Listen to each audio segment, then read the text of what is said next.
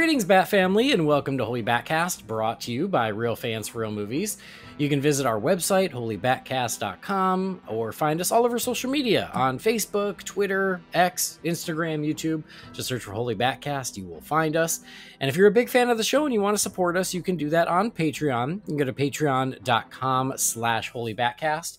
And as always, a big thank you to all our patrons. You guys are awesome. I hope you know how appreciated you are. It just makes keeping the show going that much easier. It's one less thing to worry about, and it means the world to us. So thank you for everybody who's done that, because we're doing the show anyway. You're getting it for free, and a bunch of y'all were kind enough to go, you know what? I still want to help, and I hope you know that I appreciate that. So thank you guys. Patreon, y'all are awesome.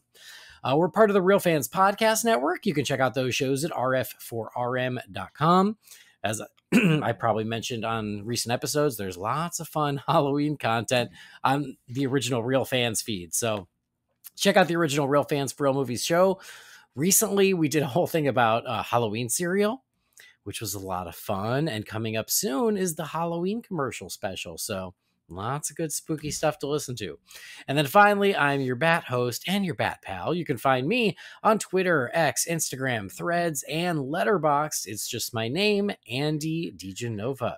This episode, it's another random one, but that's okay, because there hasn't been a lot of news. Because with the strikes, the writer strike and the actor strike, like, news has come to a halt, which is kind of nice, actually. It's nice to get a little break from it. So it allows us to do some weird and random episodes. And so on this episode, we're going to talk about some toys from the Batman and Robin toy line back in 1997.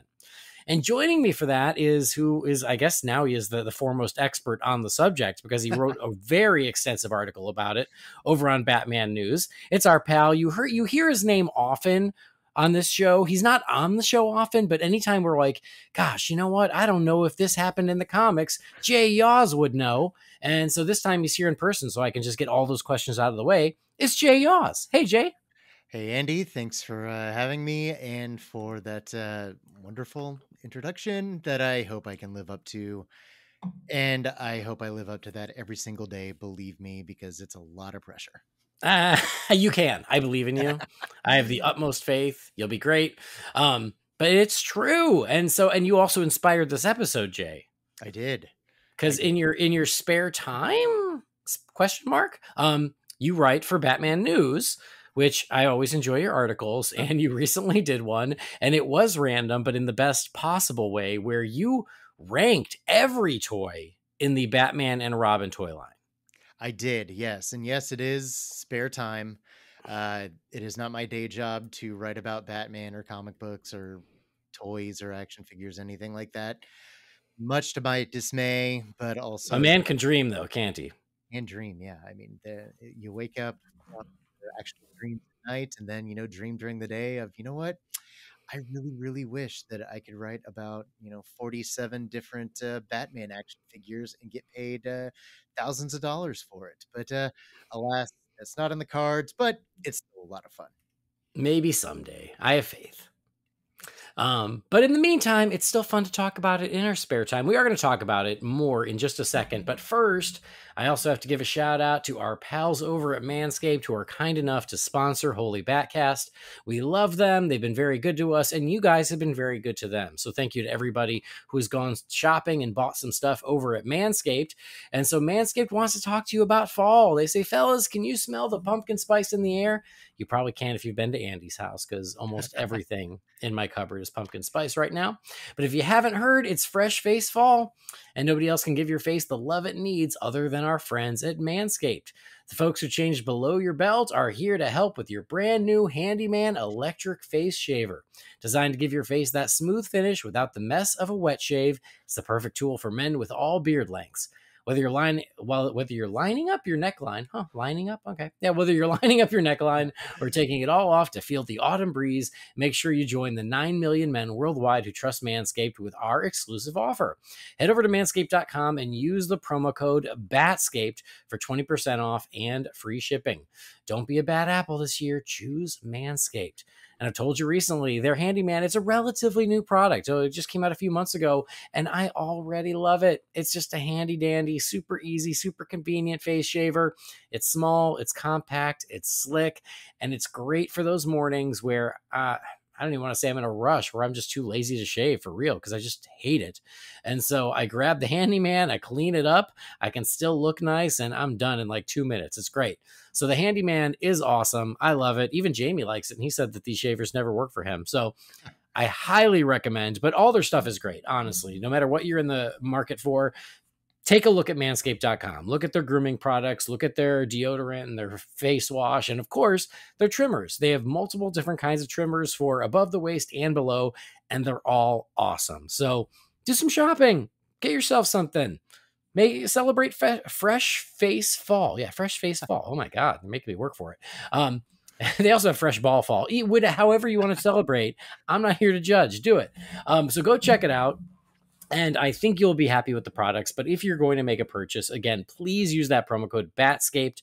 It's going to get you that 20% discount. It's also going to get you free shipping. And they are then going to know that you heard about them through us, and it helps us out too. So it's a great thing. You buy some nice stuff for yourself, you save a little bit of money, and then Holy BatCast, we get supported in that process. So thank you guys. Everybody who bought something, thank you. Go take a look. If something strikes your fancy, make that purchase. If it doesn't, that's okay. Check again later. But they have more stuff coming, and all their stuff has been awesome. So I think you'd be very happy. Very nice. Yeah. All right, there you go. And Manscaped.com. I can vouch for your pumpkin spiceness, because anytime you post anything, I can smell the pumpkin spice through my phone, Andy. Oh, perfect. See, that's what I'm going for. As we speak, I literally am burning a pumpkin candle. Because it's the season. We're so, it's the time. We got to celebrate every chance we get. Absolutely. All right. So anyway, as we were saying, you published that article and you said, and I quote, "This is the best thing I've ever written." And I agree. It was a masterpiece. You have done it. It will go on your epitaph. Congratulations. Thank you. No notes, A+. He once wrote a list ranking every Batman and Robin toy. And was also a loving husband and father, I guess. See, that stuff, fine, but whatever. I loved how extensive it was, and it was a perfect thing to like peruse in my free time. And so I loved it, and I was like, you know what, this would be fun to talk about. So I pinged you and I was like, hey man, that was really fun. Why don't you come on the show and we can pick some of our favorites to discuss? We can't talk about all, because what did you say, it was 47? That was an arbitrary number, but it was something like it was something like that. Yes, it was. Yeah. So like going through the entire list would just be exhausting and too much, and ain't nobody got time for that. So we picked 10 highlights, and then people in their spare time can go to Batman News, find the article, which I think it is called just ranking the Batman and Robin action figure line, right? Something something like that. Yeah, straightforward. And so that way they can see all the stuff we didn't get a chance to talk about here. And that way, everybody wins. We get to highlight some of our favorites, but there is so much more to enjoy. Yes. And I mean, the inspiration for this was the lack of news. Because we needed content to post. And my friend Andrew, who put together the comic review team for Batman News 9 years ago. Gosh, if you can believe it, I've been doing this for 9 years. Oh my God. Yeah, I know. But he and I were just talking, and we were like, that might be a fun idea to post, just funny, just rank all the Batman and Robin toys. So I found out about this action figure archive website that has so much. I mean, it's almost ridiculous. It's ridiculous, and it's gotten to be bad, because after I did this one, I've got 4 or 5 other posts scheduled, and I'm working on an additional 5 Batman line posts. So just pending how these perform. But there just so many Batman toys that are awesome, ridiculous, and awesomely ridiculous, that it's just fun. like you said, it's just, really, really easy and simple. And they're really not taking me too long. So it's not a big time suck. It's just there are a lot of toys. So it's still a bit of an undertaking. Yeah. Well, I mean, so here's the thing on your list, whatever, 47, let's just say 47, because that sounds right. Is that every toy that was in the line? If it was on this website, I included it, and it really does seem to be every toy I recognized. Okay. 20, God, what is it? 24, 25 years on, something like that. Um, and 26, I think. 26, gosh, yeah, you're right. Yeah. Man. It's every toy I recognized, some of which I had back then. And then even stuff that I didn't. So I feel like it's pretty comprehensive. And It feels like it was, but I don't know, because when Batman and Robin came out, it was just after my first year of college. I actually wasn't really looking forward to it because, I didn't like Batman Forever, and Batman and Robin looked like more of the same. So I wasn't all that excited for it. And so my age, plus the fact that I was not super into this version of Batman, I didn't pay any attention to the toys. And so obviously I saw them in passing, and I've seen some of them through the years on eBay or at comic shops or at conventions, things like that. So I've certainly seen some in just in passing, but in 1997, I wasn't digging through the Batman and Robin toys. So there are certainly ones on here where I was like, yep, never saw that before. That's random. So cool. All right. Well, let's get the party officially started. Let's talk about just 10 of our favorite toys from the Batman and Robin action figure line. Blasting into action with the secrets of the Batcave, Batman and Robin. Mr. Freeze launches a shivering shockwave, but heat scan Batman deploys his thermal sensors. His ice-pummeling projectile makes Freeze sweat. Next, Robin's ice armor and blade launcher make Freeze pay. And now, the blazing Bathammer lights up the night, ready for the final fight. The Bathammer powers up to send the frozen feed to a massive meltdown. The secrets of the Batcave are yours, Batman and Robin. Figures of Bathammer each so separate, batteries not included. And when we say 10, there are favorites because some are good, some are bad, some are weird, some are random. And it was harder to narrow down to only 10 because there was a lot of cool, weird stuff here. Yeah, I mean, we kind of compared notes just so there wasn't any overlap. I know for certain that at least one of the ones that you picked is one that if we were just going to do like a straight top 10, it would be on my top 10. So I didn't pick that one so that you could pick that one. Well, thank you. But then there are just some really bizarre ones that, because you had the idea, let's talk the weirdest, let's talk the coolest, let's talk the actual best. So I mean, it was fun kind of picking a little potpourri of the best, weirdest, and all of the above from the exactly. Well, because just the best. I mean, that's kind of boring. Like just the ones that stood out for whatever reason, good or bad. Yes. So, all right. So yeah, so we did choose 10 of our faves. And again, I do recommend all y'all out there, if you're Batman fans and you're trying to procrastinate for the day, go find Jay's article on Batman News and just, enjoy scrolling through 47 Batman toys from 1997. And there are some fun ones in there. There's some random ones, and we can't get into all of them here. So there's some still some gems to uncover when you do that. Yeah, but let's talk about the 10 we did choose. So Jay, you're the guest. Which one do you want to talk about first? So I think I'm just going to go in the order that we have them on here.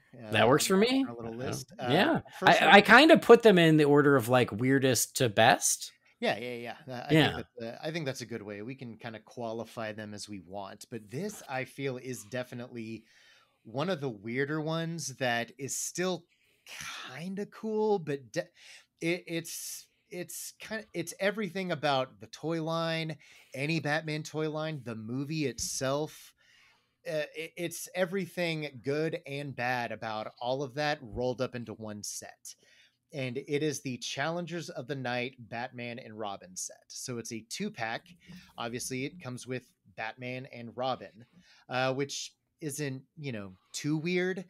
So far, I'm with you. Yeah, the weird part of this is their suits are like chrome plastic and really, really bright colors. So Robin has this like chrome silver, like the Nightwing bird symbol on his chest, which in itself looks kind of cool. But then the rest of his bodysuit is this like jungle green.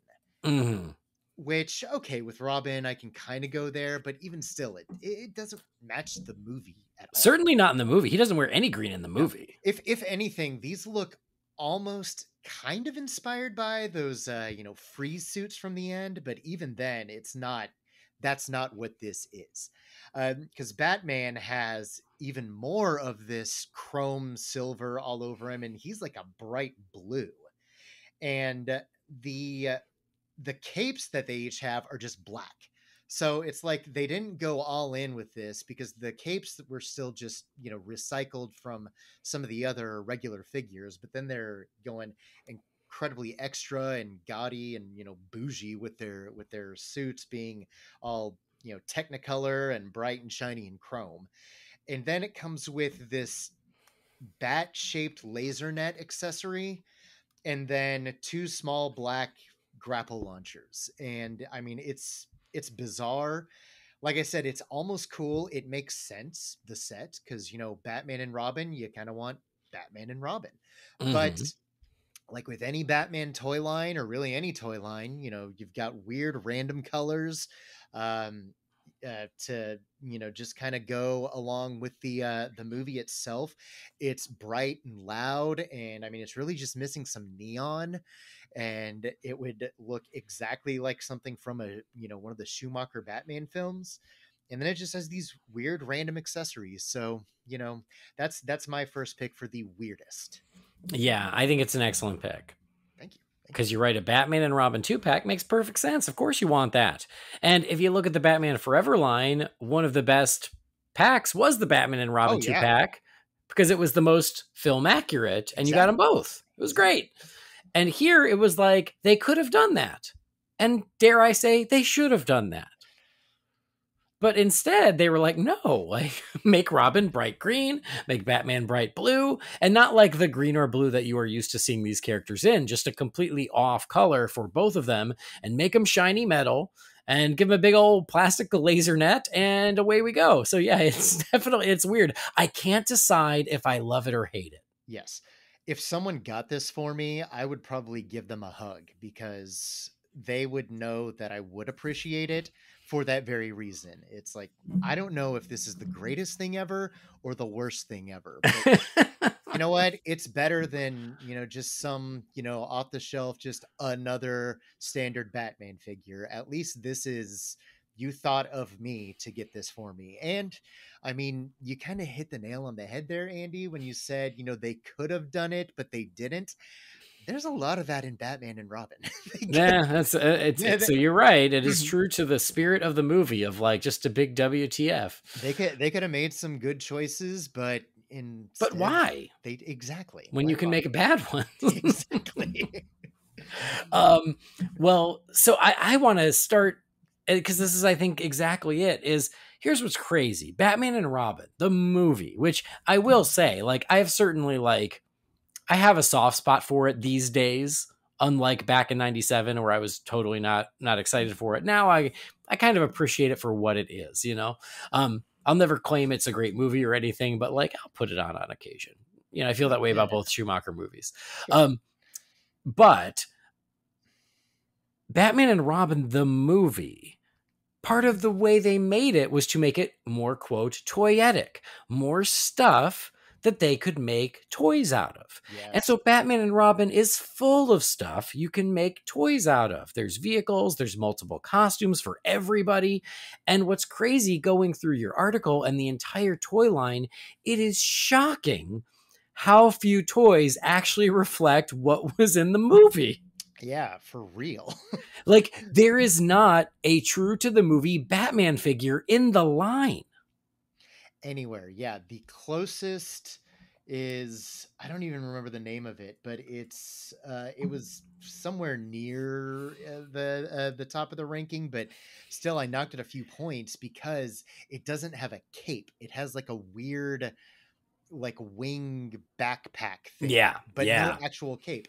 The rest of it looks fine, but still, yeah, there's nothing that is just a screen accurate Batman. It is Yeah. It's confounding. crazy. And Poison Ivy is the same. Like they give Uma Thurman a couple, I mean, I don't know about great looks, but very interesting looks, over They the gave top her a looks. gorilla suit, and they didn't make that a figure. And the toy they made, or the toys they made of Poison Ivy, were the most just plain and boring Poison Ivy toys. I'm like, you gave her multiple costume changes to make toys out of, and you didn't make toys out of any of them, you crazy people.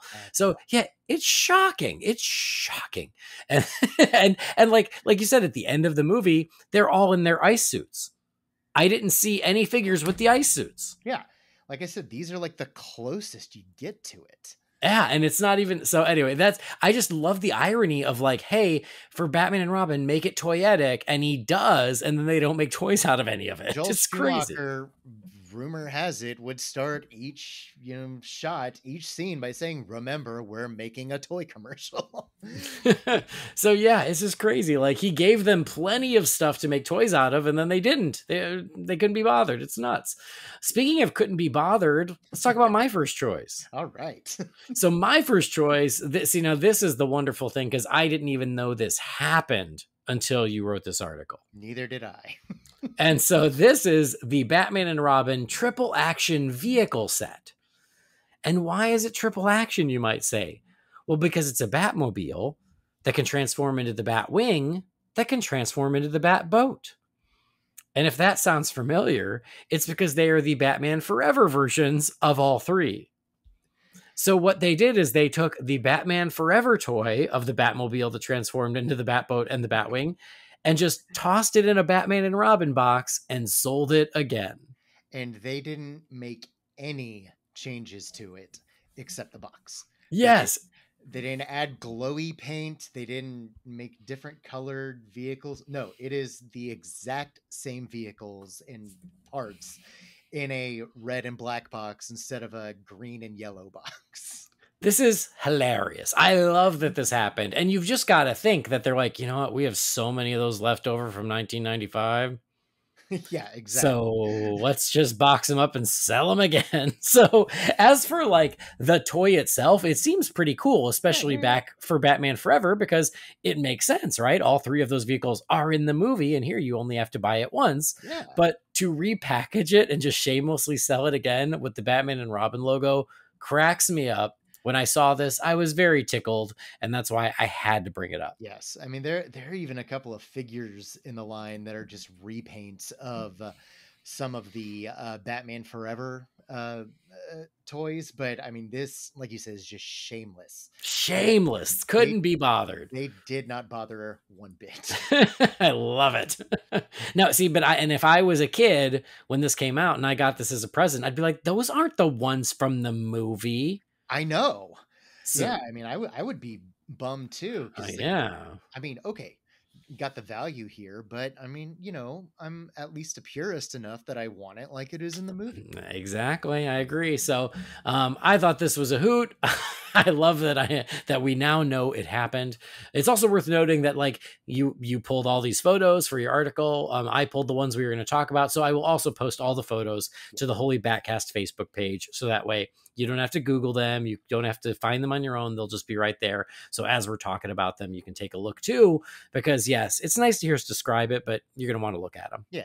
If you're not following along with the article, which, I mean, I listen to podcasts while I'm driving and doing things. So I get it. I listen to podcast driving, and it's stuff like this where they talk about some old product or something they found on eBay or whatever. And I make a mental note that like, as soon as I'm not driving, I got to Google what it looks like, because I actually want to see it. Oh yeah. I stoplights, stop signs. Yeah. I'm pulling that stuff up to see if if it's something I want to grab too. Yep. All right, Jay, what's your next choice? So my next choice is a surprisingly awesome figure. I think we could go with that. It is Frostbite. Just nameless, random henchman of Mr. Freeze, but it is actually really cool. I'm not going to say no pun intended, because you should intend your puns. You know, especially when it comes to this movie and the subject matter. We're not cowards here. We intend our puns. Yeah, I mean, it's actually, it has a really cool sculpt. He has what looks like, hockey pads and like a scarf. He is wearing hockey pads. He's wearing hockey pads.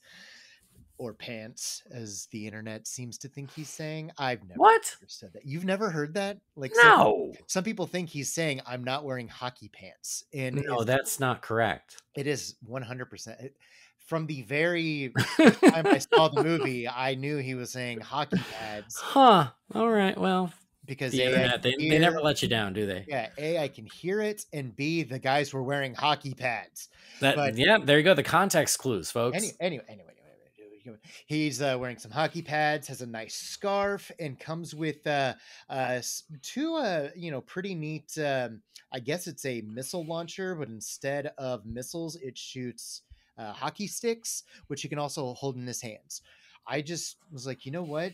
For what would no doubt be a peg warmer back in 1997, because no kid's going to want Frostbite. They're going to want Batman, Robin, Mr. Freeze, even Bane, maybe even Poison Ivy, Batgirl. They're going to want those. But nobody's chomping at the bit to get Frostbite.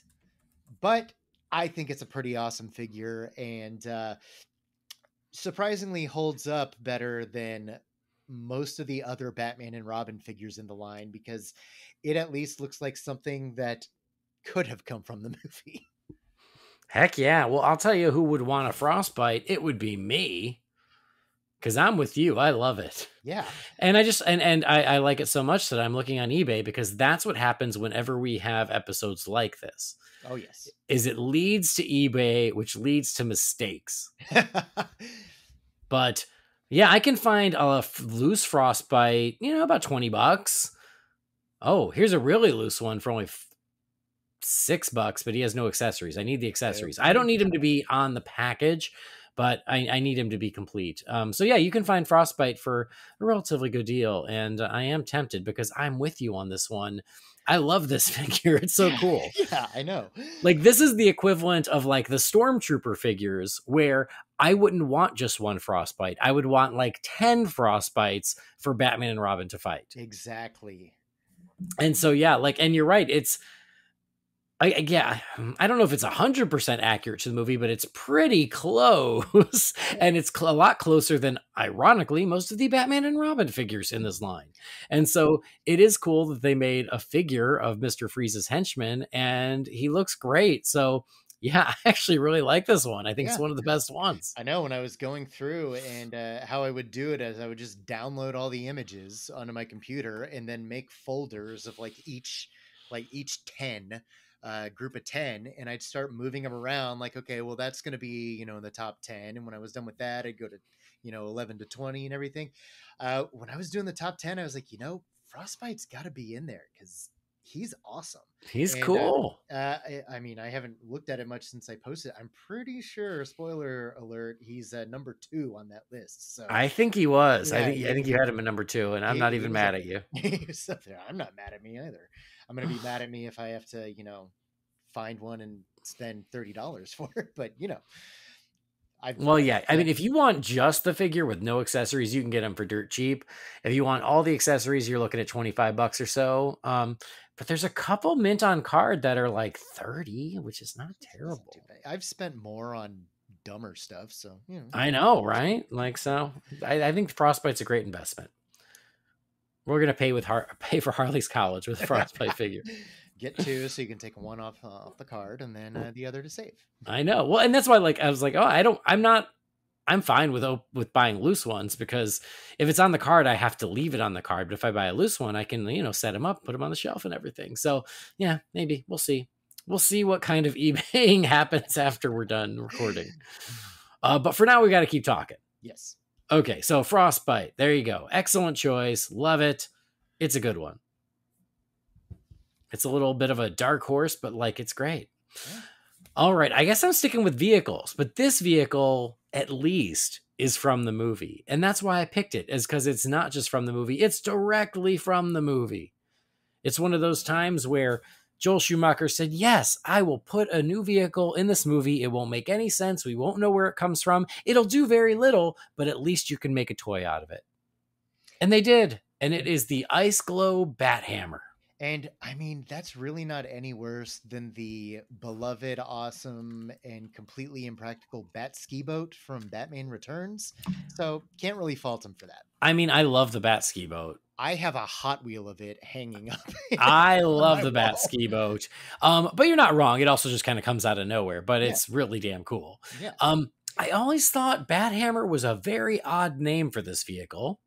Me too. But whatever, that's what it is. So this is the Ice Glow Bat Hammer right from the movie. So at the end, when we're cruising into the climax, and everybody is in a new vehicle for reasons, and this is the one Batman. This is the reason. Yep, this is the reason we got a toy. So, again, much like most of the movie, now I kind of have a soft spot for the Bat Hammer, just because it's just like so random that it's kind of fun. Yeah. And you could get your very own Bat Hammer, and it glows. It lights up with flashing strobe lights, and it shoots missiles. And so there were a few fun vehicles that were in your article, but I picked this one because it's actually from the movie, unlike so many of the other vehicles that were part of this line. And so I was like, well, good. At least they made the Bat Hammer. They didn't make that weird, like, giant fan thing that Robin was driving. Actually, I don't know what that did. Did they? Yeah, and I think it shoots the fan off of it. I can't remember what it's called, like the jet blade. I think I want to say it was called. Okay, well, I'll have to check for that. I don't remember it, but it also could have looked different enough from the movie version that I didn't realize it was the same thing. Yeah, you didn't recognize it with the fan shooting. Maybe. Off. So yeah, you're not to blame there. Yeah. So anyway, the Bat Hammer deserves a shout out because I do think it still is one of the most random vehicles in a Batman movie. And I respect it for that. Where I mean, it's a solid choice. It's a cool looking toy. Yeah, and that's what it was there for.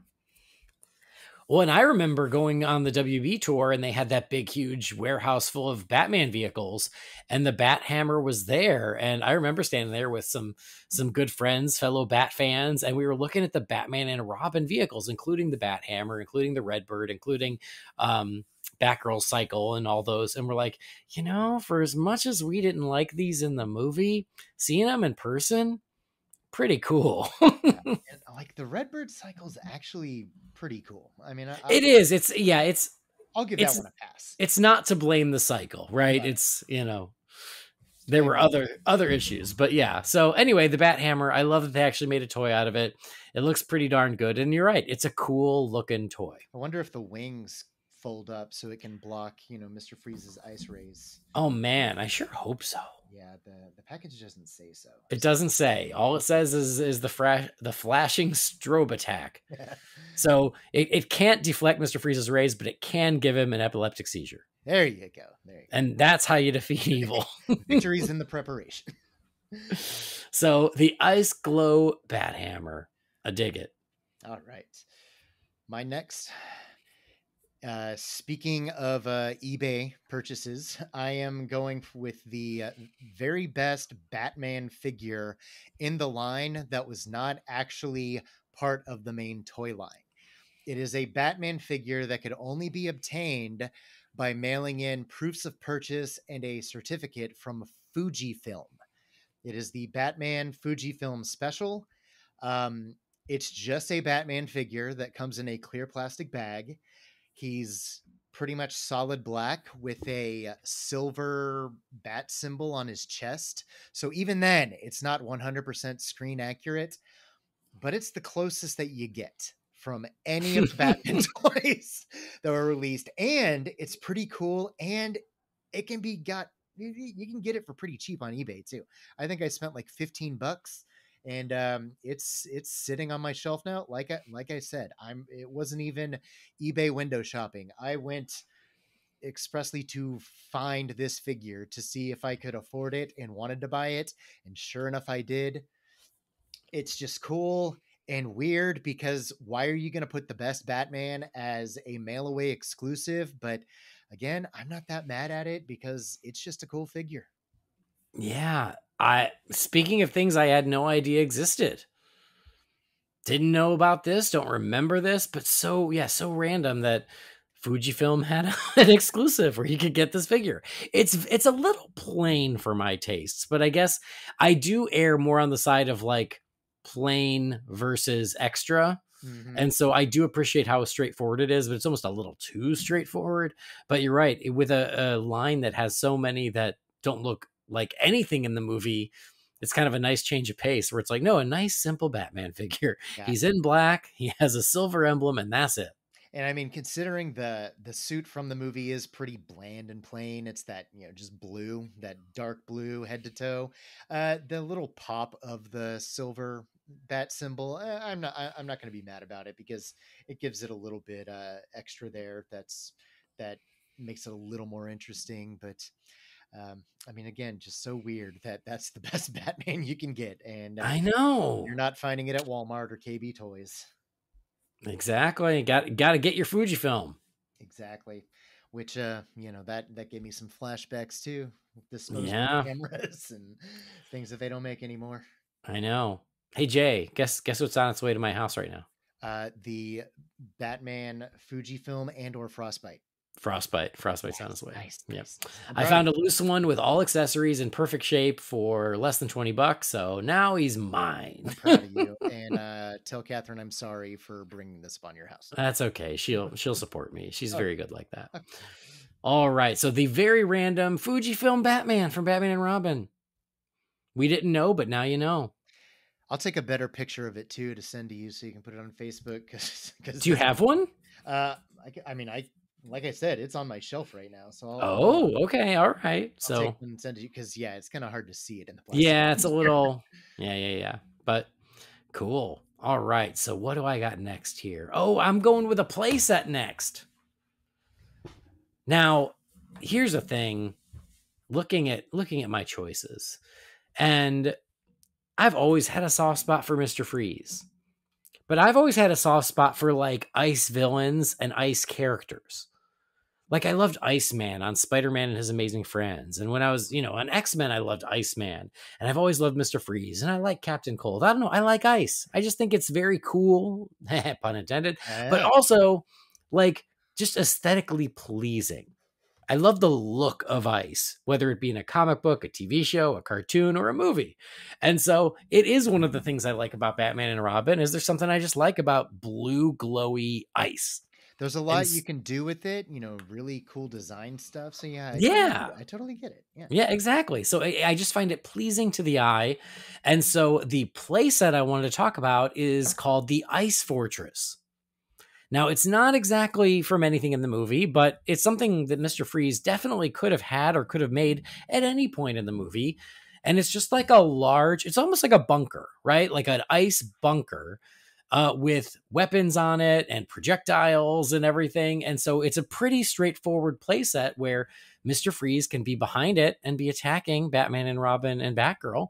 But I just love that it's all that translucent blue ice material that looks so cool because it also looks cool in a toy. And there were a couple that were ice themed, obviously, because of Mr. Freeze. But for some reason, this one jumped out at me just because I think there's a beauty in the simplicity of it's just this bunker that he built for himself and you can use it to play with your toys. Yeah, this would be the one that probably didn't cost a lot, maybe $10-15.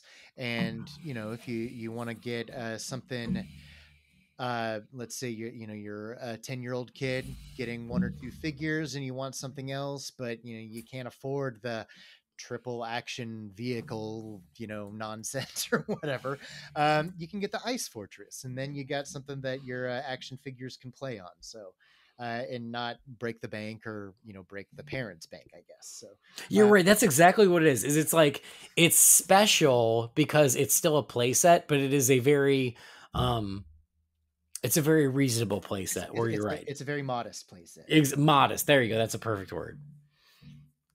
So yeah, and I just typed this into eBay, and this one is not coming home to me. Oh, too much. He's a little pricier. The ones in box, the cheapest you'll get it for is like $90. Oof. There is a loose one for like $60, But even so, I don't need it that bad. Yeah. I think we can pass. But there's some like really like, some really mint ones that are 150, 200. So this one I will just admire from afar.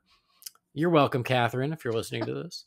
But I will just admire it from afar, but I love it. And you're right. This is the one where it's like, oh, you want to give someone something more than an action figure, but you ain't committing to the massive, huge thing. This is a nice little middle of the road play set. And I just love the design of it. Again, there's something cool about how simple and straightforward it is.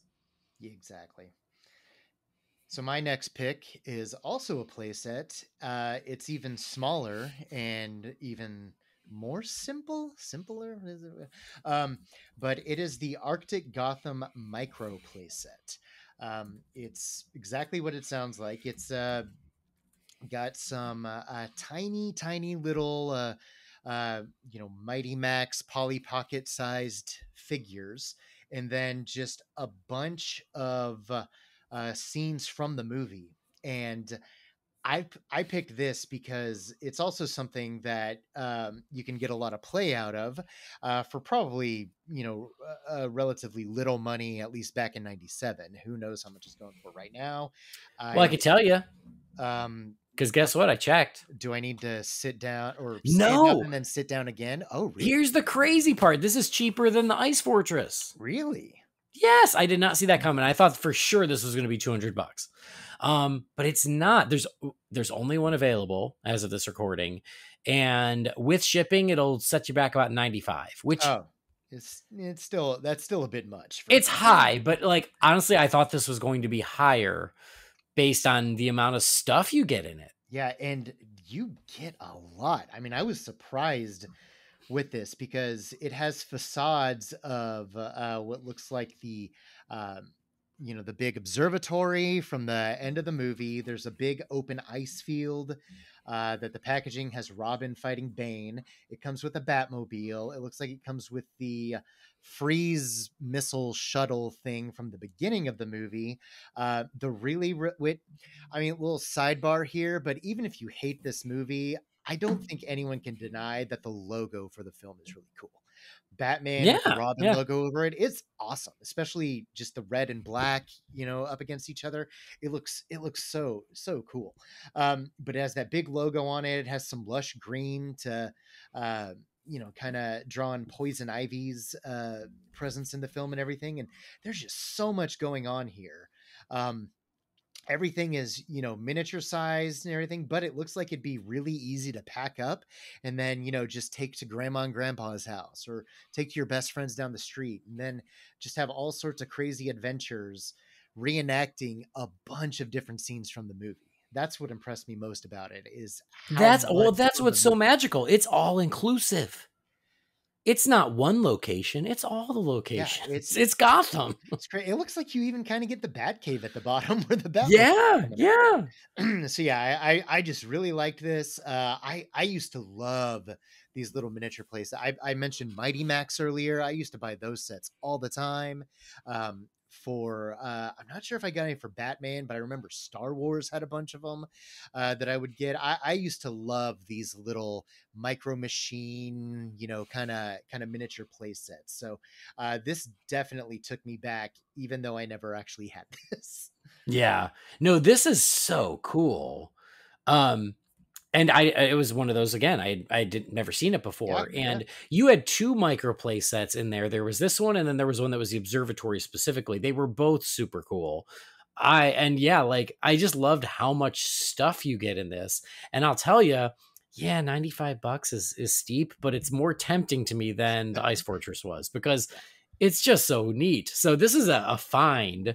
And right now, like I said, there's only one out there. So if y'all want it, you better jump on it. Whoever gets it first. I'm trying to not. So I'm being good. I have self-control. We bought way too much for Halloween, but this is tempting because it's really neat. And you're right. It totally takes you back to that time. And so what's interesting though, is I don't have a good frame of reference as to how big this actually is. Yeah, I mean, it could be really small or it could be large because there's a lot in it. I have no idea. Yeah, I mean, it looks like it would be, I don't know. I mean, definitely, looks like it'd probably even be bigger than that Ice Fortress playset, just with how much stuff there is and how wide the box is. If not at least comparable to that. Yeah, for sure. So that is so cool. I really like it. Yeah. But I don't need to spend money on it, but it's Yeah. neat. It's really neat. Come on. So, all right. Good find. Arctic Gotham Micro playset. Oh, man. All right. So what do I got next here? We're going to action figures now. I got my vehicles through and my playset, and I'm into action figures. And the next one I chose, it is a Mr. Freeze action figure. And there was a surprising number of different Mr. Freeze figures.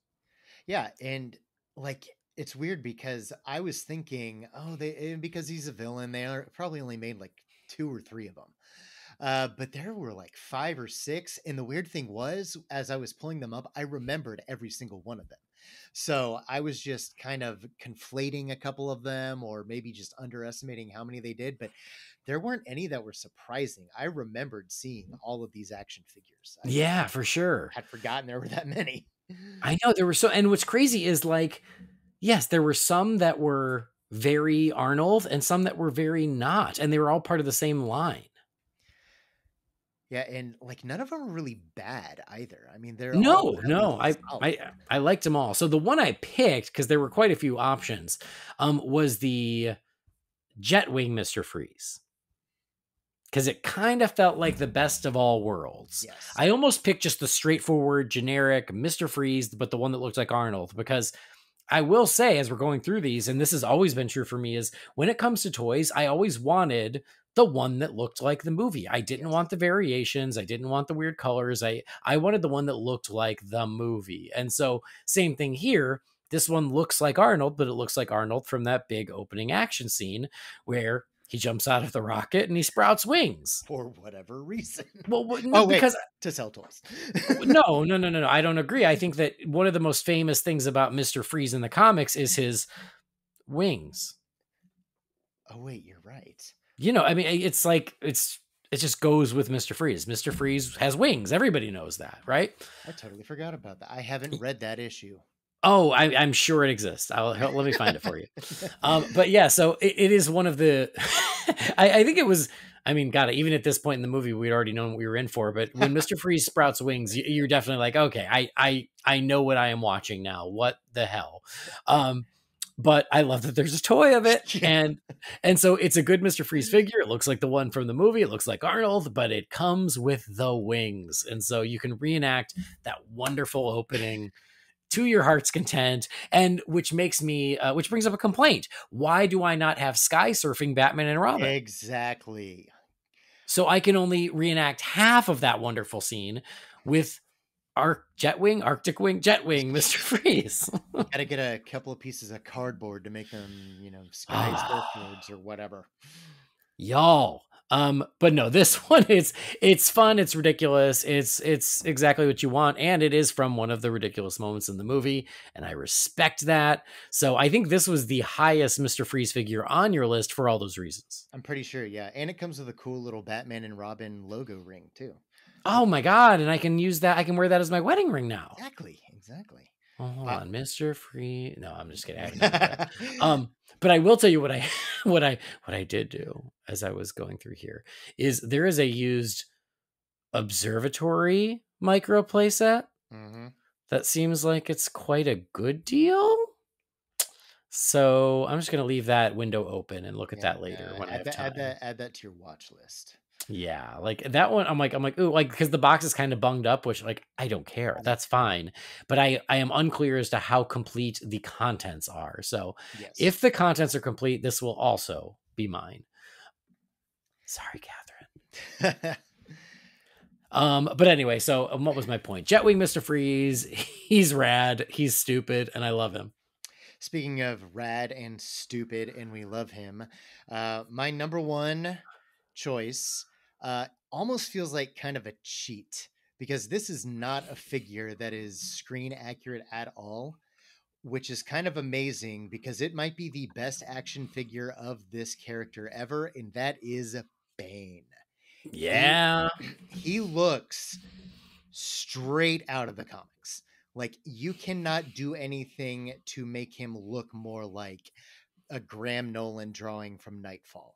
I mean, he looks perfect for a comic Bane, not for a Batman and Robin Bane. But I'm not mad about that, because Batman and Robin Bane, he's not the best looking Bane. We don't need him. We don't need that. But no, this figure is amazing. I actually had this back in the day. You don't even need the weird swinging scythe accessory and like the punchy dagger glove thing that he has. He's Bane. He has a tube of venom, and yeah, that's all you need. And I mean, it just looks amazing, which you would not expect from Batman and Robin, one of the biggest, let's say, missed opportunities of 1997. Yeah, no kidding. I know that you're right. This is a great Bane figure, and who even cares? It doesn't look like in the movie. It works for it, actually. And you're right. It's a great figure. And what's funny is I feel like over the past few years, the Batman fan community has almost rallied around this figure specifically. I feel like over the past few years, I have seen Batman fans go, you know what? Say what you will about the movie, say what you will about the rest of the toys, but that Bane figure is pretty sweet. And I've seen quite a bit of that, and I think rightfully so, because it is. It's a great Bane figure, and yeah, I like him a lot. That's the discourse I'm here for.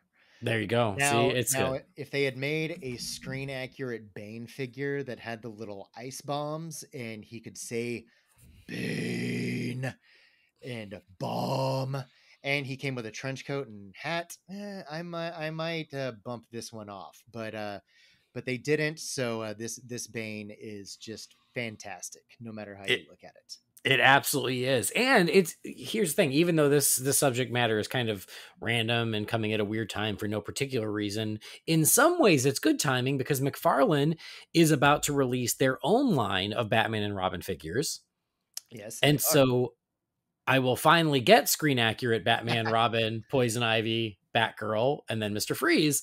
And my one disappointment is that I wanted Bane too. Like, I wish Mr. Freeze was also sold on his own, and then the Build-A-Figure was Bane. That's right. He's the Build-A-Figure. The Build-A-Figure is Mr. Freeze, so of course I need them all. But I wish they would have just sold Mr. Freeze, and then the Build-A-Figure could have been Bane, and man, we'd have had it all. Yeah.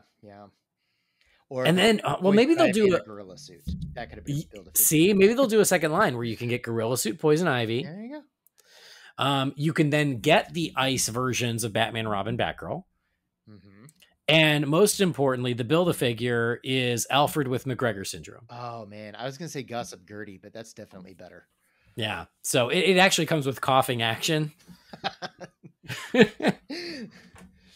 Oh, man. So anyway, I will buy those because they actually look really sweet. But in the meantime, you're right. Bane, he was number one on your list, and I don't even disagree because I think that most Batman fans would agree. This is just a great Bane figure.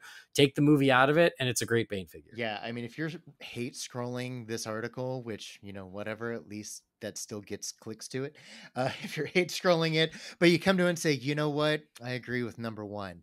I'm glad that Bane can be the great unifier for all of us. He will bring us all together. He will.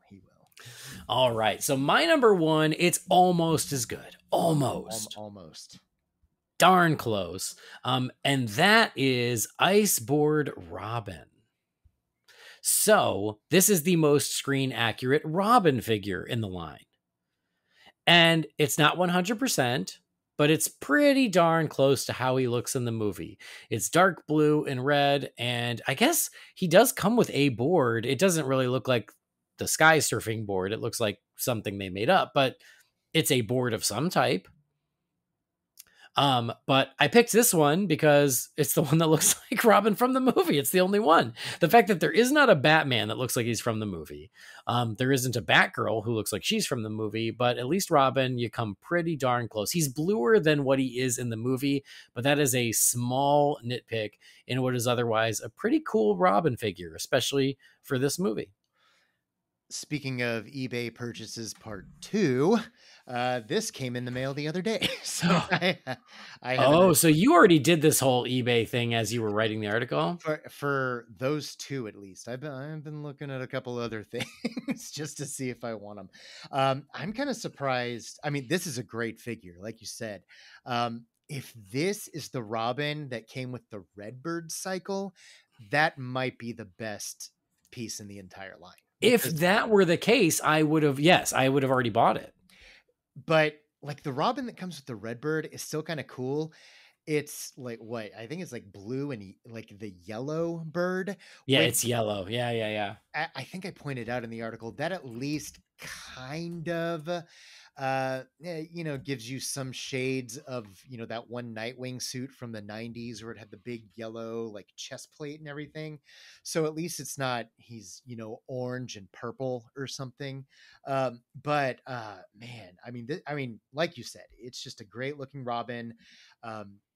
He looks as close to screen accurate as you can get, which I guess they kind of had to make up for because like none of the Robin figures from the Batman Forever line looked like Robin from the movie because they had the really huge mask. They had the off model R logo on his chest.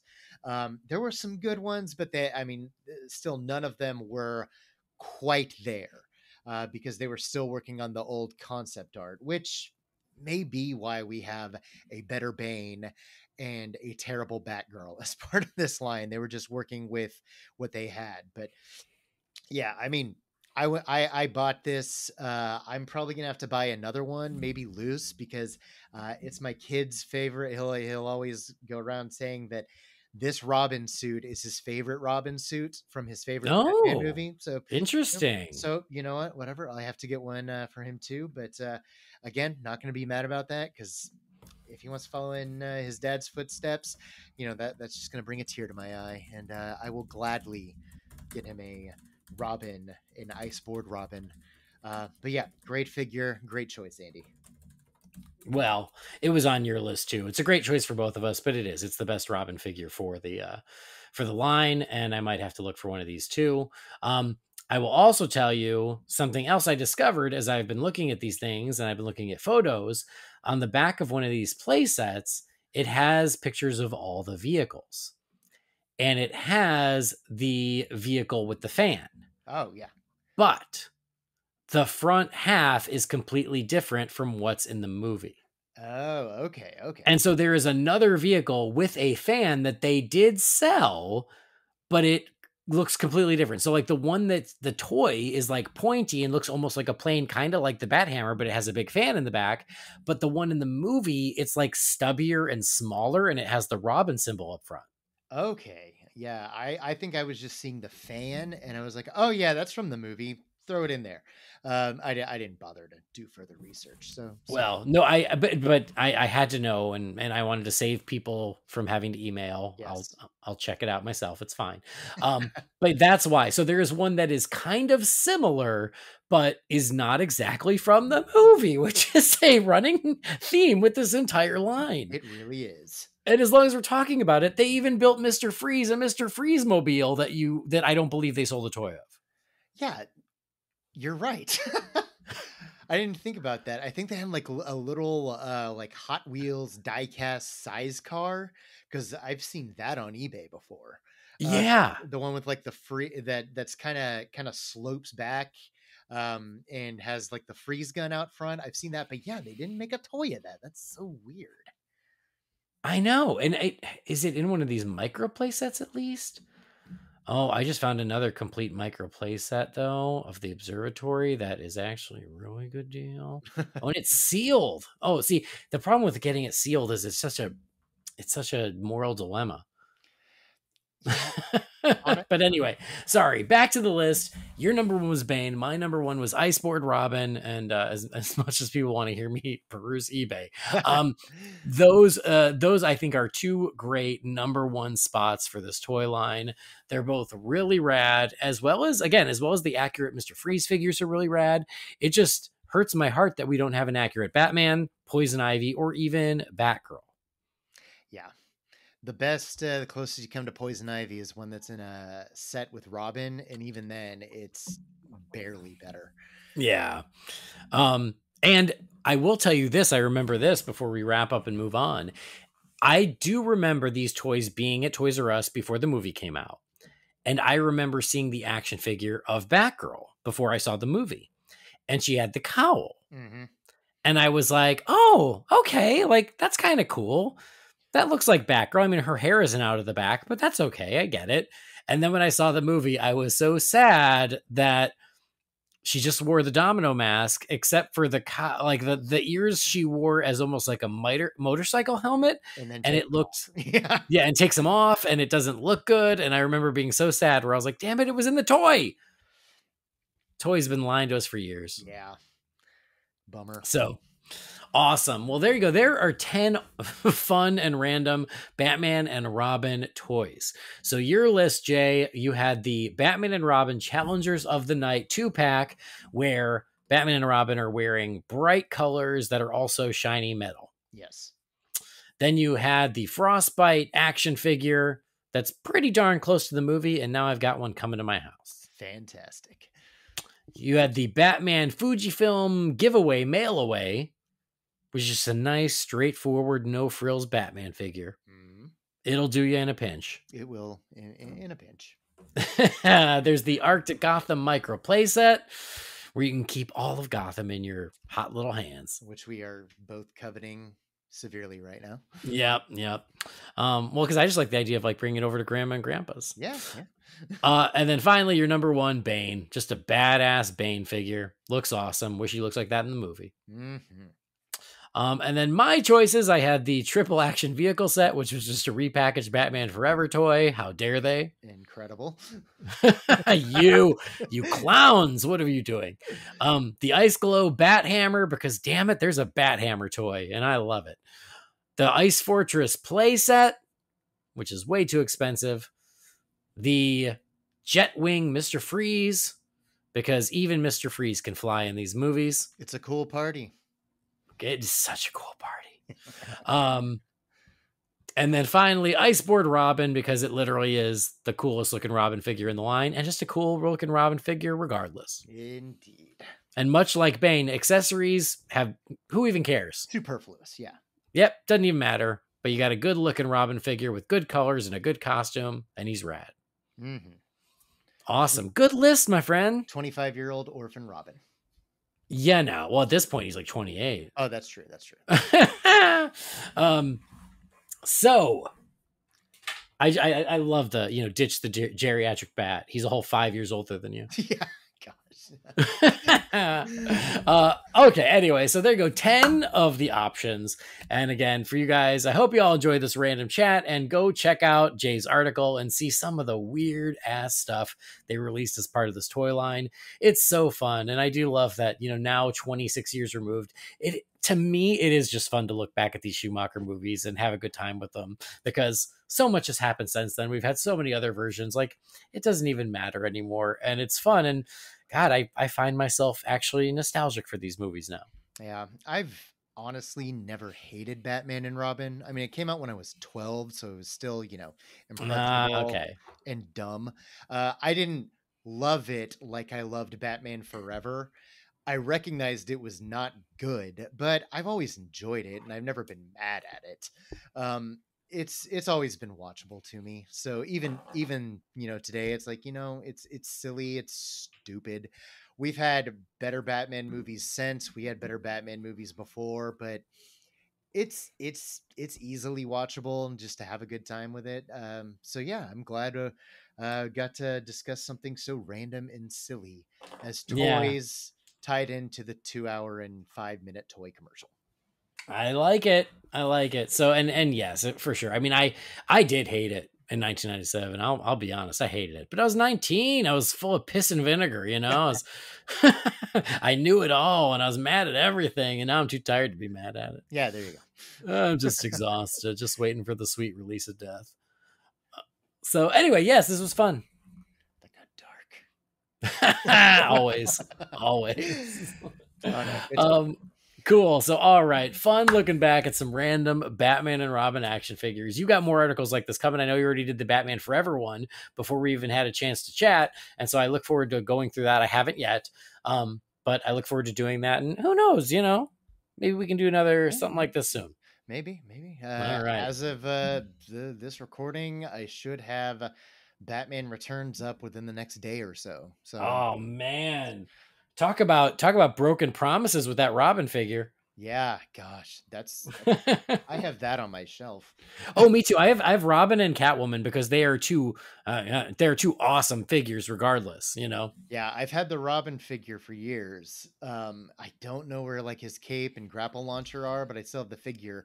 A couple months ago, I bought the Penguin Commandos, and those. Oh, I love those. those are hanging on my wall on the card. So those are rad. Yeah, they're so cool. So cool. Okay, cool. Awesome. Well, I love talking toys. I know Brendan does too. He's probably going to be bummed that he couldn't join this, but maybe next time. All right. Well, we got more Batman to talk about because guess what? We watched the next episode of The Batman. So let's do that. Let's check in on The Batman.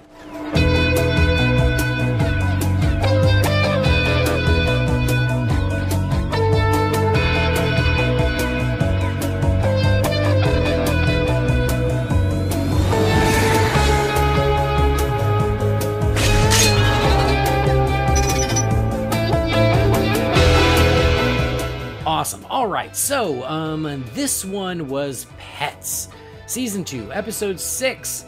It was directed by Sam Liu, written by J.D. Murray and Christopher Yost, and it aired on June 18th of 2005. So who has a pet? Turns out Penguin has lots of pets. He's got his old gang of birds. And I'll tell you, Jay, I don't know if you're with me on this. I kind of miss the days when Penguin used birds. Me too. And I've been my friend Andrew, we've been rewatching Batman the Animated Series, and which episode was it? There was an episode where Penguin was training birds to sing a song, and it was like, I really, really wish that Cobblepot would be just silly again. So on that front, this episode had some fun bits to it. Yeah, for sure. And it's funny because I feel the same way. Like, I miss the trick umbrellas and I miss the birds and I miss all that part of the Penguin. But when I was a kid, Penguin was like my least favorite because he was too goofy. So, you just got to wait for it. It'll come around. But I don't know. I think there's room for both. I actually like all versions. But at this point, yeah, it's kind of a nice throwback to see him having a gang of birds. And I like that each one is different. Yes. He has an owl, a vulture, a finch, and a crow. Yes. Yeah. And he's so complete and utter jerk to the crow. Which I know. Well, he's a jerk to all of them, really. Yeah. So yeah, he sends them out to steal these little. They look like little pens, but they're sonic pens. They're like a sonic screwdriver, but it's a sonic pen. I think he calls it a sonic thingy, sonic thingy. That's the official name. And so this is something that a scientist has used to communicate with and to control birds. And so he wants to control this big, scary condor thing, and it's not working. But what he learns is that the sonic frequency, what it can do is it can control Man-Bat. So Man-Bat picks up on these signals, turns into Man-Bat in Arkham, busts out, and Man-Bat also has a new superpower. He has gluey puke. Gluey? Yeah, gluey. Glue puke. That's so gross. Which, that's new, right? For me, that was new. Yeah. I don't even know. Can real bats do that? I don't know. I don't know. But we're just going to go with cartoons because last time we went on a whole tangent about what an amphibian is. So I don't even care. And so, yeah, bats are not amphibians. I can tell you that much. What's that? Bats are not amphibians. No, they certainly aren't. But whether or not they can have glue puke, I don't think they can. But Man-Bat can, for the sake of this episode. So he escapes, and Penguin realizes, I can't control the condor, but I can control Man-Bat. So Man-Bat becomes his pet and starts doing his bidding and stealing for him. And so Batman, he realizes what the Penguin's up to. He sees that he is controlling Man-Bat, and so Batman has to stop them both. There's a whole subplot where Alfred has to capture a raccoon in the Batcave. which is delightful, Yeah, by the way. yes. It's random and delightful. I love it. So I love that Batman's trying to call into Alfred for help, and Alfred's running around the Batcave with a net trying to catch a raccoon. But I feel him because I got some raccoons in my backyard right now. Oh man. And they are always in my trash. And all I can ever picture is those raccoons from The Great Outdoors. Did you see that movie, The Great Outdoors? It's been a long time. All right. Anyway, but yeah, but I know they're raccoons because on my fence are these little black raccoon paw prints that are unmistakable. So I'm like, I know who's doing it, and I don't know what to do. Like, I don't want to hurt them. So I'm like, do I just maybe latch my trash human can? has hands that small, guys. I know it's you. Yep, I know what they're up to. Anyway, that's neither here nor there. Alfred has to capture a raccoon. And so Batman sets a trap for the Penguin and Man-Bat because there's going to be a big gold penguin. And I do love that it works perfectly. And the Penguin's like, how can they expect me not to steal this? Yeah. And yeah, so he and Man-Bat go to steal it. It's full of bowling balls. And Batman has one of the sonic thingies that he manages to reprogram so he can control Man-Bat. And so then he causes Man-Bat to catch the Penguin, and they both end up back at Arkham. And Alfred catches the raccoon, which was what I was most worried about. Okay, yes. Thank God. So y'all can rest easy. The raccoon has been captured. Raccoon is taken care of. Yep. So that was Pets. What'd you think? I mean, it's okay. It was fine. When you said what the episode was on the last episode, that it was a Penguin and Man-Bat team up, I think I had the same thought. Like, how are they going to do that? I mean, that's kind of weird and random because it's been a long time since I've watched this show, and I did not remember this episode at all. I will say that how they got the team up aspect wasn't nearly as contrived as I thought. I mean, they at least tried to explain it.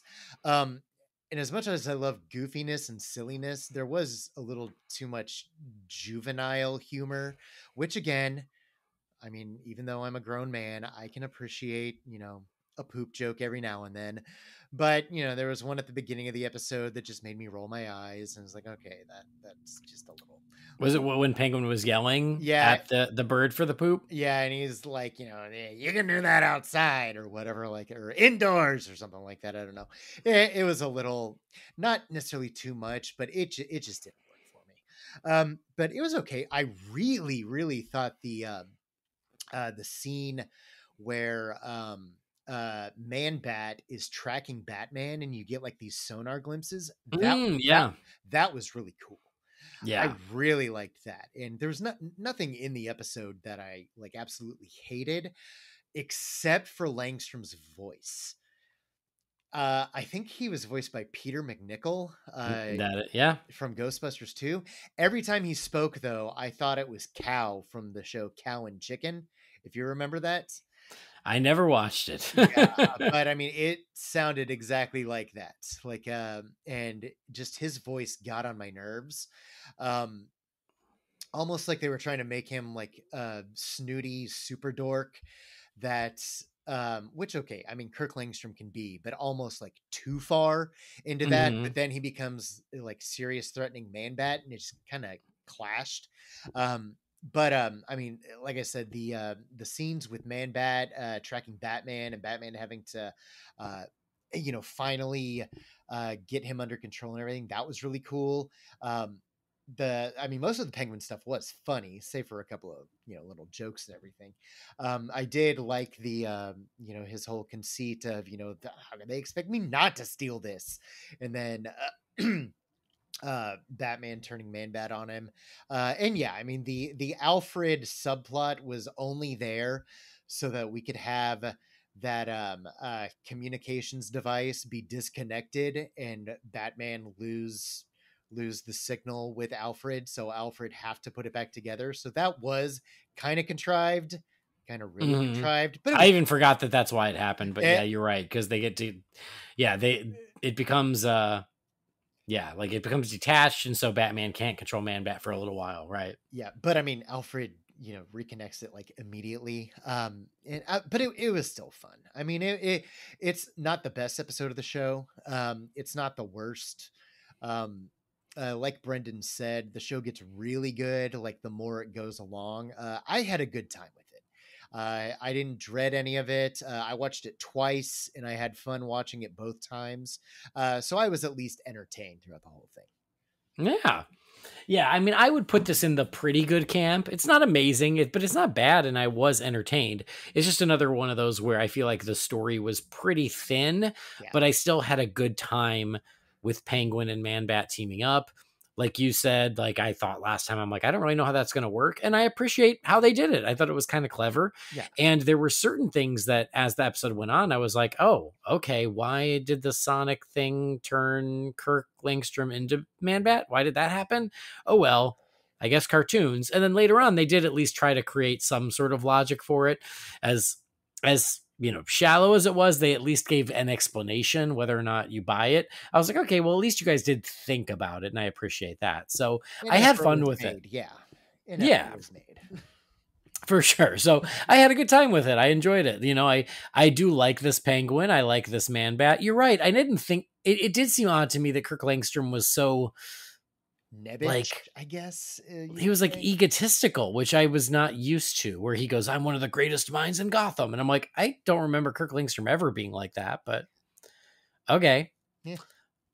So yeah, that was an interesting shift, but overall I thought it was fun. And yeah, I was tickled by the Alfred and raccoon thing, because it was just so random. Yeah, just very goofy, but I like this Alfred too. He's a lot of fun. Oh, he's great. Yeah, this Alfred is awesome. So yeah, it's certainly not the best, but I really do like what they're doing in the second season, which is just teaming up different villains to see how it goes. And I think there's a lot of fun to be had with that. So yeah, this one was all right. Yeah. All right. What would you give it for a letter grade? Probably B- territory. You know, it's fun, entertaining. Like I said, didn't necessarily hate or dread or super dislike anything about it, but I mean, I'm not going to put it up there with, you know, like an Almost Got 'Em or something from the series. It was fun. It was fun. Yeah. Yeah. I'm going to do to you what I do to Jamie. I'm going to say B. Yeah. All right. I liked it. A B. So a B and a B- for Pets. And there's another one. So up next time is season 2, episode 7, Meltdown. And this is an interesting combo. That one features Joker, Hugo Strange, and Clayface. I did not expect any of those from the title Meltdown. Right? Neither did I. Maybe Clayface. Yeah.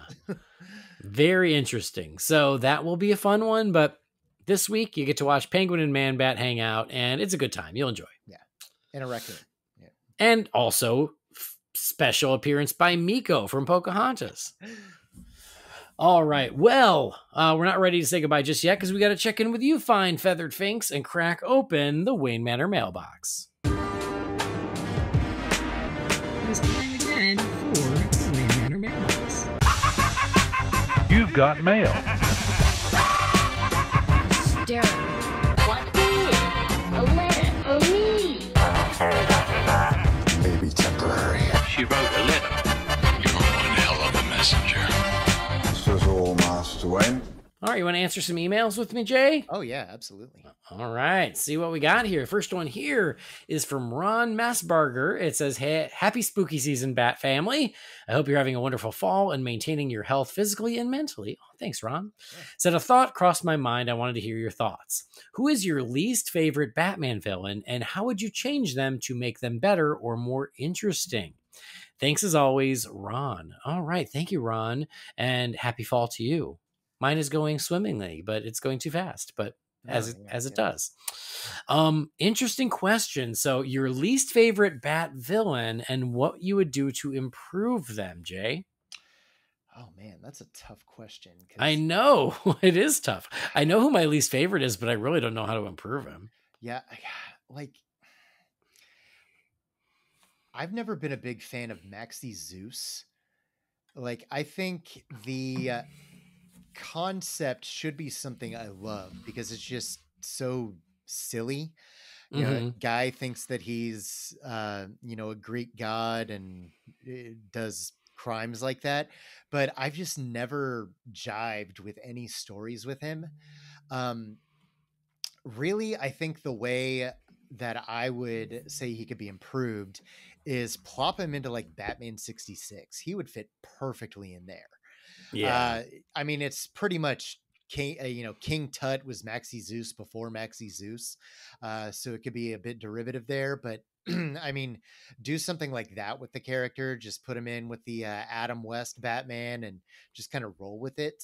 I can't, because I mean, I I want to believe that even the most forgettable, worst characters, whatever, have something to them that with the right writer and creative team, they can have value. Yeah. Um, Yeah. so yeah, so it's just hard. It's like there are some characters that I just hate, but then there are other villains like Maxi Zeus that I just never gelled with. So I guess that'll be my answer for now. Okay, that's fair. My least favorite, and I've said it before, it's Scarface. He just does nothing for me. Especially because he is so not formidable. Scarface is a villain that Batman can take out like so easily. And so I never buy it when Scarface gives Batman a hard time, because I just think that no, he's not much of a challenge. And so, yeah, that's why I've just never liked him. But what would I do to improve him? I have no idea. I don't have a good answer for that. So maybe that's why I'm not writing it.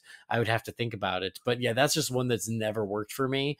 And so I don't know what I would do to improve him. And then, yeah, like there are certainly like a lot of like C tier Batman villains, but like there's a reason they're C tier is because they're not great.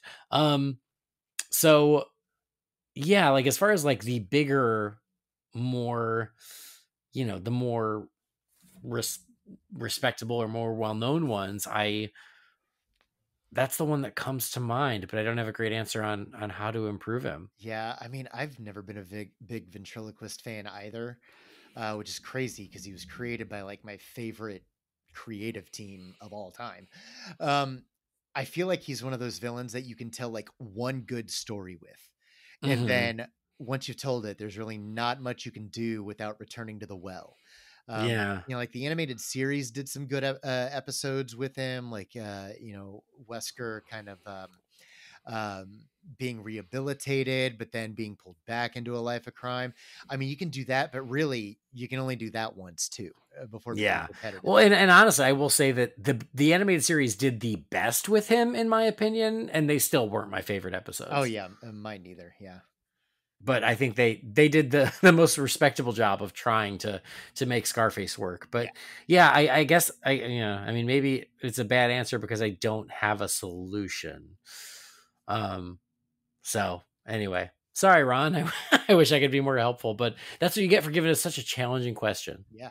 It's a good question, though. Good question. No, it's a great question. I want to think about it, but like most other Batman villains, I at least like to an extent, because yes, we love Batman and his friends, but we love the villains too.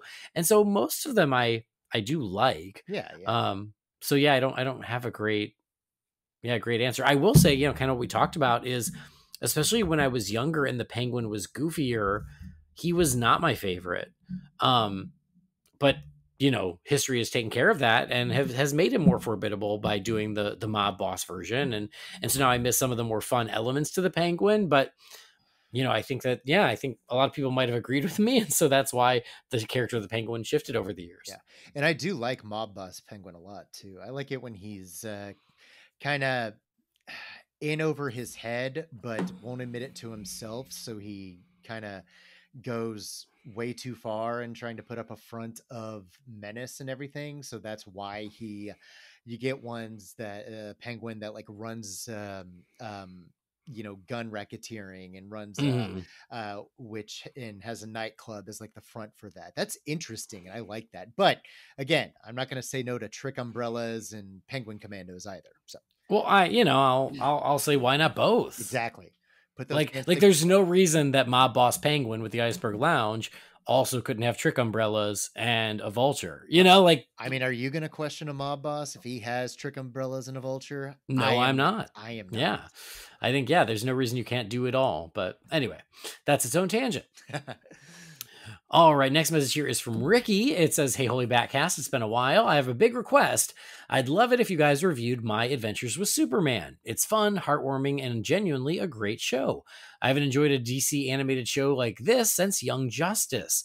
Thank you guys for everything you do. Love, Ricky." Thanks, Ricky, and I will take that request, and I appreciate it, and I'll add it to the list. I'll tell you, I did watch My Adventures with Superman, and I really enjoyed it too. So I will just agree with you in short and say, yeah, I thought it was a really good show, and it was a nice surprise, and I'm glad you dug it too. Jay, did you watch it? Copy and paste everything you said. I enjoyed it quite a bit. Yeah, it was really good. So, and apparently a lot of people watched it, so hopefully they will get a season 2. Yeah. I've heard nothing about a season 2, but I did just see something recently that it was the most watched show on Adult Swim or the second most watched show on Adult Swim, something like that. So, hey, I'll take any good news we can. I mean, competition is what, like Family Guy reruns? So, Probably. Might be an easy playing field. But, Listen, I'll take what I can get. A win's a win, my friend. Exactly. As a DC fan, you got to take any win you can. Exactly. All right, next message is from Carrie Vanderberg. It says, "Hey, Holy BatCast crew, I have a very important question for you pumpkin experts. How do they turn the pumpkins that we use for jack-o'-lanterns into pumpkin pie? While I enjoy carving pumpkins for Halloween, the innards make me gag, and the outer shell is hard. So I've never been able to figure out how pumpkin gets turned into what's needed for pumpkin pie. Could I Google this? Of course, but I would rather ask the pumpkin experts on this podcast. Speaking of pumpkins, what is the Batman-themed pumpkin carving design that you've done that you're most proud of? One year in 2016 or 2017, I carved the BVS logo, and it turned out pretty good. All the best, Carrie." Thanks, Carrie. Oh my God, cooking questions? I think I know, but I've never made a pumpkin pie from scratch.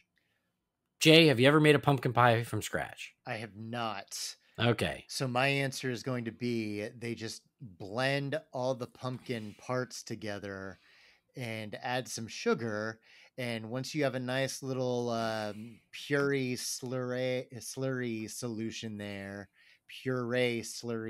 whatever. I know what I'm trying to say. You put it in a pie tin, and then you got yourself pumpkin pie. I'd love to see you try that, Jay, and tell me how it tastes. Hard pass. I'm not sure. So if your guess is probably better than mine. Well, I will make an educated guess because, again, I've never made one. And if anyone out there listening is a cook or a baker and you have made one, you can tell me if I'm right or wrong. But it's certainly not the innards. They still have to scoop out the innards before they make a pumpkin pie. And then they slice up the pumpkin. And then the outer shell, the hard part, they also have to carve that out. But in between the shell and the innards is sort of a semi-soft, semi-hard middle thing. Are we going to call that a pith? Kind of like on oranges and citrus fruits? The Sure. I was going to go with the mantle, like in the earth. Okay, there you go. If you're looking at the earth, right, the core is the innards, the crust is the outer shell of the pumpkin, and the mantle is the softer, meat, if you will, of the pumpkin. And that's the stuff that then you chop up, blend up, puree, and add sugar and nutmeg and cinnamon and all that stuff. And that's how you make the pumpkin pie. I love pumpkin pie. This is me too. Me too. Yeah. So I mean, they do have pie pumpkin, so I'm sure it's something like that. Maybe how they do maybe like baked eggplant. You bake it in the oven to soften it up. Yeah. So the outer part becomes soft. You can peel it off, and then you can kind of mush everything together. I think that makes sense. I think that's how it works. But again, that's just my best guess based on what I do know. Yes, I agree. Have you ever carved a Batman jack-o'-lantern? I'm sure I have, because just the bat symbol is so easy to carve. I think this is going to be a bit of a stretch, but I think the best, it wasn't for a contest, it was just for fun. But I think the best Batman related in some way pumpkin I've ever carved was, the artist Greg Capullo, who drew Batman for Scott Snyder's, New 52 Batman run for the longest time. Of course. His avatar is on Twitter and Instagram and everything is just like sunglasses in his goatee. I once carved that into a pumpkin, and that was the pumpkin that I did. And wow. I like shared it with him, and he shared it across and loved it. Thought it was great. I met him a couple of years later and told him that was me, and he was like, "Oh my gosh, you're the guy who carved the pumpkin!" So that was really cool too. So that's at least Batman related, because Greg Capullo has drawn Batman a couple of times before. Yeah, that's really fun. I love it. So I will say I've never carved a Batman pumpkin to my memory, being put on the spot, but I don't think I ever have. And here's why. I'm a bit of a purist. So if I'm carving a jack-o'-lantern, I want it to be like a jack-o'-lantern face. And so I've done a lot of spooky pumpkins over the years, but I've never done a Batman one. However, footnote, we have a lot of carved craft pumpkins at our home as part of our Halloween display. And so last year, my very crafty, very talented wife was carving pumpkins for our display, and she needed to mix up the faces. And so what she did for me was she carved a long Halloween pumpkin where the mouth was the bat symbol. And so we have one of those, but the credit goes to Catherine, not to me. I was about to say that's a good way to have the best of both worlds, traditional and Batman themed. So exactly. So good choice there. Good call. Exactly. So, and if I remember, once we have it out for the year, I'll take a picture and I'll post it. But I'll find the Capullo lantern too and send that. Sweet. Post that. Awesome. Next message here. It is from Jim Scroggs. It said, "Oh wow, Jim. It's kind of fitting based on the joke I made earlier." Jim says, "When you pass on, oh dear, what DC character would you want to greet you, and what do you think they would say?" Jim, it's Friday night. I don't know if I'm ready to face my own mortality. Not tonight. Whoa, dude. Okay. I mean, I respect the question. I like a challenging question, but oh boy, girl. Okay. So Jay, any thoughts? If a DC character were to greet you in the afterlife? So I am a Christian man, so I hope that a DC character does not greet me in the afterlife. But if one were to greet me, I would hope it would be Zuriel, who was part of Shadow Pact and the Justice League, because he's an angel, and that means, got to heaven. And, just say, I don't know, he could say, "I once saw Superman wrestle an angel," or something. That'd be cool. I don't know. But let's say Zuriel, because better than the alternative of Trigon or Clarion the Witch Boy. Yeah. I mean, my answer's boring. It would be Batman. I would love Batman to be there to help me cross over. And oh my God, what would I want him to say? I would want him to say that I lived my life like Batman, truthful, with honor, with justice, and that he was proud of me. It could be Adam West, and he could say, "Well done, chum." Oh, yeah. Adam West and Kevin Conroy. That would be a hell of a way to go. Oh, yeah. So, yeah, I think I would want some kind words as I passed over, and them telling me that they were proud at, emulating our favorite character. There you go. The best parts of him, anyway. Yes. All right, we got one last email here from Benjamin. It says, "Good autumn to the Knights of Spice Pumpkin. I've seen a handful of videos online for different Batman-themed pop-up restaurants. I think it's great that they put all the effort into anything Batman, but none have personally caught my imagination as they should. Most seem either too fancy or expensive, or the activities don't seem too interesting. Overall, I think there's a lot of potential given the budget I'm seeing from the videos. So my question is, what would you guys want to see at a Bat-themed restaurant? It doesn't have to be a pop-up. It could be permanent, nor does it have to be fancy. Andy, I know you love a good fast food tie-in, so it could be a fast food joint too. I think the amount of Gotham-based environments, activities, and games you could create is endless. Andy, you also know more than anyone about the theme park level of potential for a restaurant if you wanted to take it that far. Happy fall, Brothers of the Bat, Benjamin.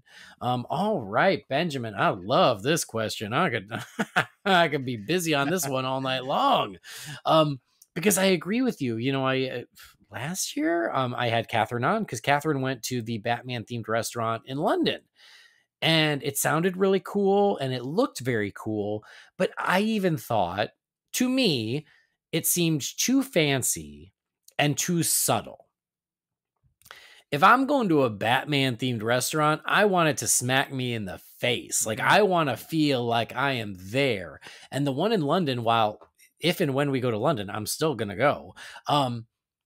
It seems like it's like Batman, but with a light touch. It's tried to be classy about it. And I'm like, no, man, like put me in the middle of it, make it immersive. And I want to feel like I am there. But before I start going wild on it, Jay, what would you want from a Batman restaurant? So this might be cheating for a couple of reasons, but at the end of Kingdom Come in the graphic novel, oh, yes. Sorry. Yep. Batman. You know where I'm going with this. Batman, I know where you're Wonder Woman, going. and Superman visit a restaurant owned by Booster Gold called Planet Krypton, which is Planet Hollywood, but for DC superheroes.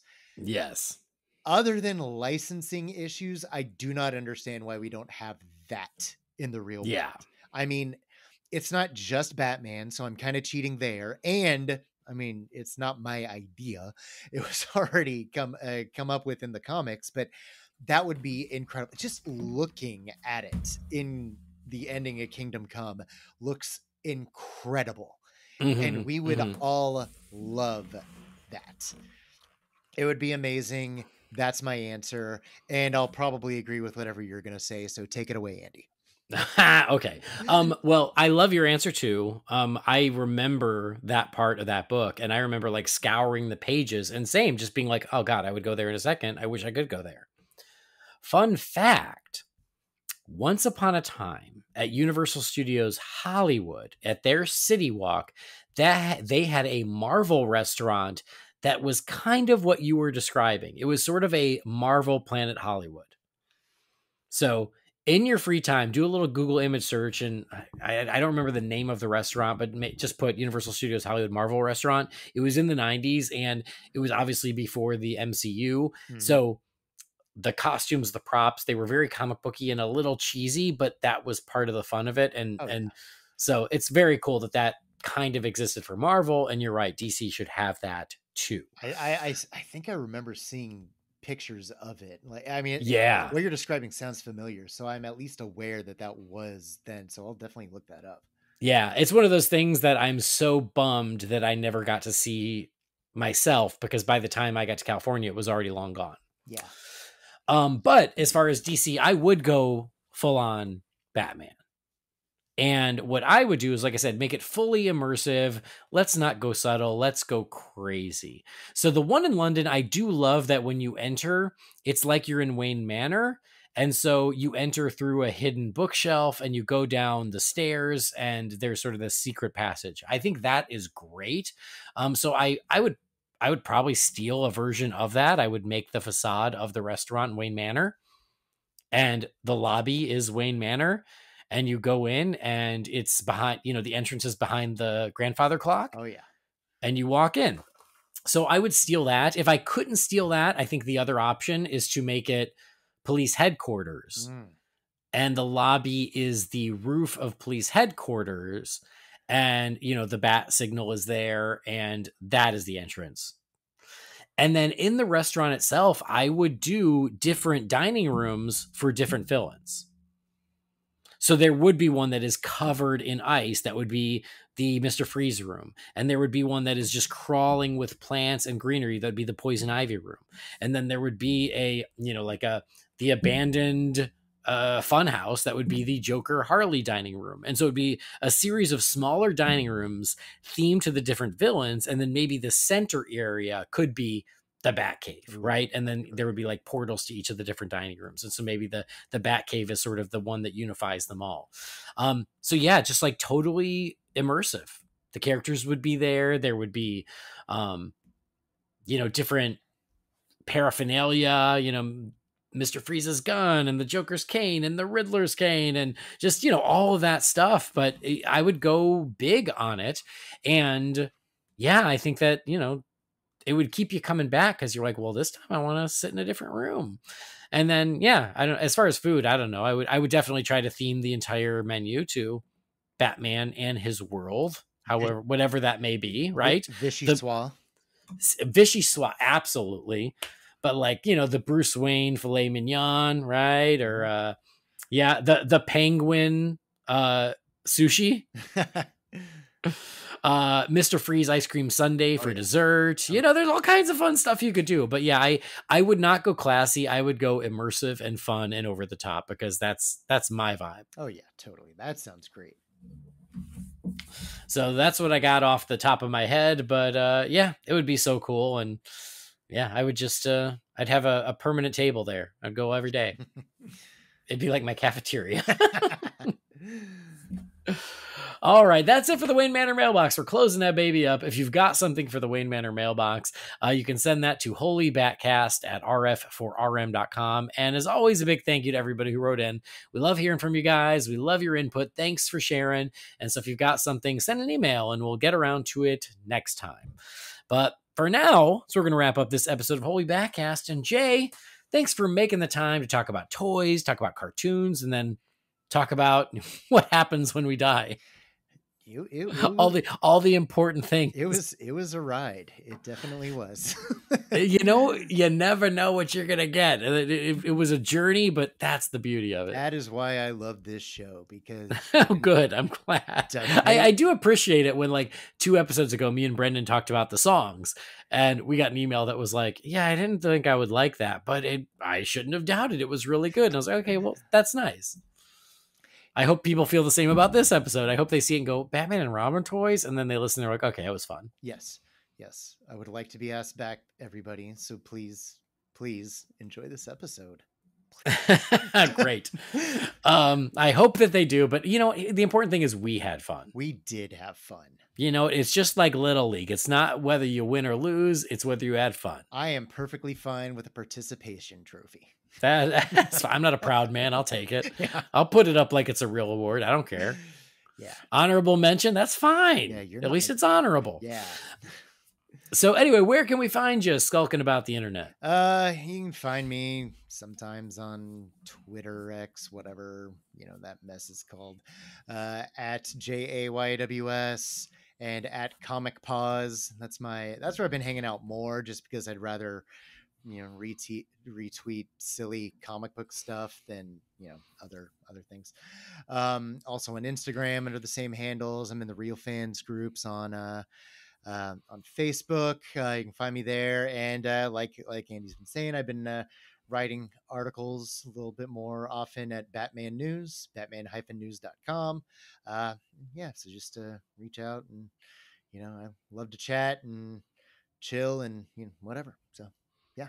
Awesome. And if you have any deep cut random comics questions, Jay's your guy. I will Google it for you. Oh, well, that's not as fun. But. It's the kind of running joke, but also kind of true. It is kind of true. I had he will remain nameless out of respect, but I think it's a mutual friend of ours. Like I posted on October 1st, I had a long Halloween t-shirt that Jamie bought me for Christmas. And so it's just the jack-o'-lantern with the Batman smile. And a mutual friend of ours messaged me. He's like, oh my God, I've been looking for that shirt. Where can I find it? And I literally go to Amazon and I just type in Batman jack-o'-lantern, and it's the first thing that pops up. And I send him the link, and he goes, yeah, I probably should have just searched Amazon, huh? I'm like, don't worry. I Googled it for you. Happy to help. Yeah. But anyway, so thank you, Jay. It was fun. I appreciate you making the time, and it was great chatting. Always good to chat with you. Oh, yeah, and absolutely. I know Brendan and Jamie send their best. Yes. And I send my best right back. All right. Well, your best for Jamie. Brendan, don't knock yourself out. All right, well, that's it for this episode. Thank you guys for joining us. Please do follow or subscribe to the show wherever you get your podcasts. Again, you can visit holybatcast.com or find Holy BatCast on Facebook, Twitter, X, Instagram, and YouTube. Just search for Holy BatCast. And again, on the Facebook page is also where I will share all the pictures of all the toys that we talked about. So it'll be nice and convenient for you as you listen. If you've got something for the Wayne Manor mailbox, that email address again is holybatcast@rf4rm.com. Our theme music was created by the talented Gourvet Nkateswar. You can find his work at gvtunes.com. And don't forget to check out our friends over at Manscaped. Go to manscaped.com, do a little shopping, and use that promo code BATSCAPE for 20% off and free shipping. But that will do it for this episode. On behalf of Jay, I've been Andy. Thanks for joining us. We'll see you next time. Same bat time, same bat channel.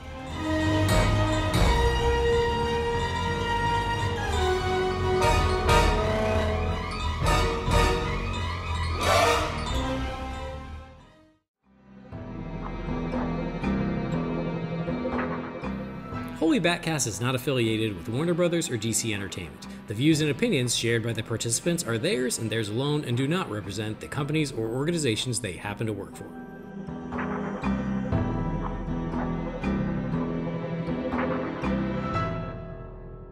Maybe we can do a follow-up with Batman Forever and Brendan will just cheese all over the place and I'll just stand back.